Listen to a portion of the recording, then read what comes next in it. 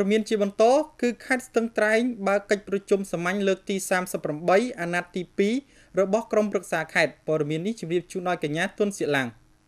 ក្រុមប្រឹក្សាខេត្តស្ទឹងត្រែងបានបើកកិច្ចប្រជុំសាមញ្ញលើកទី38អាណត្តិទី2របស់ខ្លួនក្រោមវត្តមានឯកឧត្តមញ៉ែមសាម៉នប្រធានក្រុមប្រឹក្សាខេត្តកិច្ចប្រជុំនោះបានដំណើរការដោយមានការអនុម័តសេចក្តីព្រាងរបៀបវារៈមានការពិនិត្យនិងអនុម័តលើកំណត់ហេតុនៃកិច្ចប្រជុំការពិនិត្យនិងអនុម័តលើរបាយការណ៍ប្រចាំខែកក្កដាឆ្នាំ2017ស្តីពីការអនុម័តការងាររបស់រដ្ឋបាលខេត្តនិងការបែងចែកប្រាក់រង្វាន់លើកទឹកចិត្តដែលបានមកពីការផ្តល់សេវារដ្ឋបាលសម្រាប់ឧបត្ថម្ភមន្ត្រីប្រចាំត្រីមាសទី2ឆ្នាំ2017ព្រមទាំងការពិនិត្យនិងការធ្វើសេចក្តីសម្រេចចិត្តលើបញ្ហានានា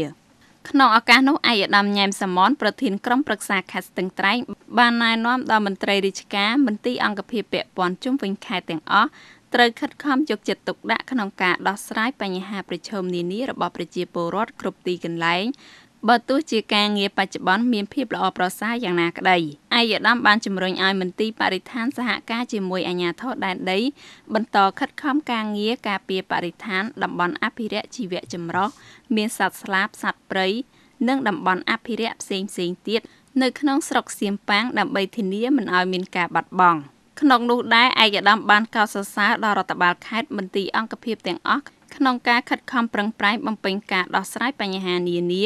និងផ្ដល់សេវាសាធារណៈជូនប្រជាពលរដ្ឋនាពេលកន្លងមកតែទោះជាយ៉ាងណាក្តីត្រូវបន្តយកចិត្តទុកដាក់លើគម្រោងផែនការអភិវឌ្ឍភូមិឃុំសង្កាត់ឲ្យបានល្អប្រសើរ